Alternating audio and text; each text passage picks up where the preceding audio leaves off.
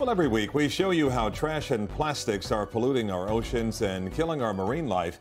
And it's not just thoughtless litter bugs. Those who depend on the sea for their livelihood are causing irreparable damage when they recklessly discard their fishing gear, and it keeps washing up on our shores. The spreading specter of ghost gear is tonight's Don't Trash Our Treasure. We smelled it first. It was like, we were like, what is that smell? We saw this humongous net, and all of our first reactions were like, is this even real? And we were like wow, this is all dead fish, this is a big problem. These Fort Lauderdale students at St. Thomas Aquinas High's Marine Science Club had never seen anything like it.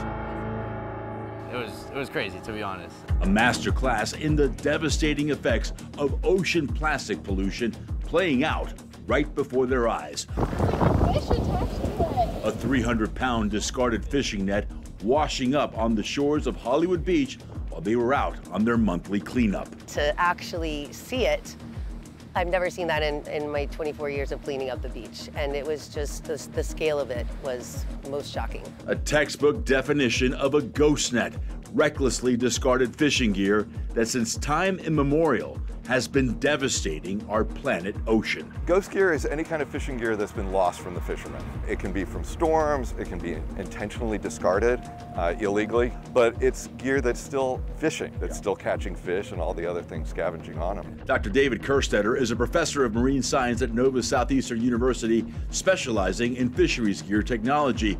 He says ghost gear, like these abandoned nets or even these FADs, fish aggregating devices, are having catastrophic consequences worldwide. It's not out of sight, out of mind. That gear is not degrading, it's just washing away. And they will entangle things like sea turtles or even marine birds in some cases. With coastal drift nets, entangling dolphins. This video, taken in April, shows scuba divers working feverishly to free 2 whale sharks ensnared in ghost nets off the coast of Indonesia. They survived, but each year millions of marine species die because of ghost gear, and it's so pervasive that every year enough commercial fishing gear is left in the ocean to stretch to the moon and back, according to the most comprehensive study ever done on lost fishing equipment. In the US, we have generally pretty good enforcement. That's not nearly the case in much of the rest of the world. From the beaches of Bali to Hawaii to South Florida, it is a global crisis highlighted in the popular Netflix documentary Seaspiracy. We counting this? We're counting this. And our youth saw its deadly aftermath right in their own backyard. There's so many fish in it. You hear about these things, just the miles and miles of ghost net in the ocean, but you never really have to come face to face with it and see it.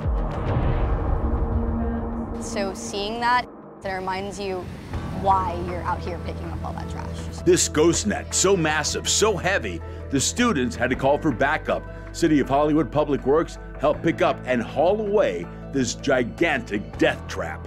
So it was sad to just realize how long that net probably must have been out there. Modern fishing gear is made of nylon. That's plastic. It will take 500 years to biodegrade. They could be going around for even centuries, they believe, made of nylon and not breaking down and entangling all kinds of organisms. This made us really realize that it's happening now. And these young people have a message, not just to the commercial fishing industry, but to all of us.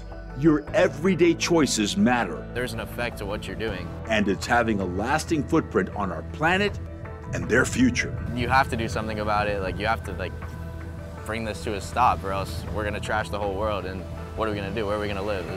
There's not gonna be anywhere.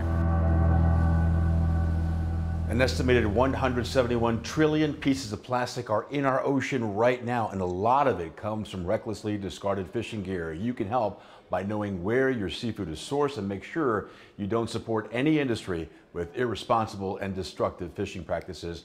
And yes, there's an app for that. We have that for you. And info on beach cleanups near you. Just scan that QR code right there on your screen. It'll take you directly to the Don't Trash Our Treasure section on local10.com.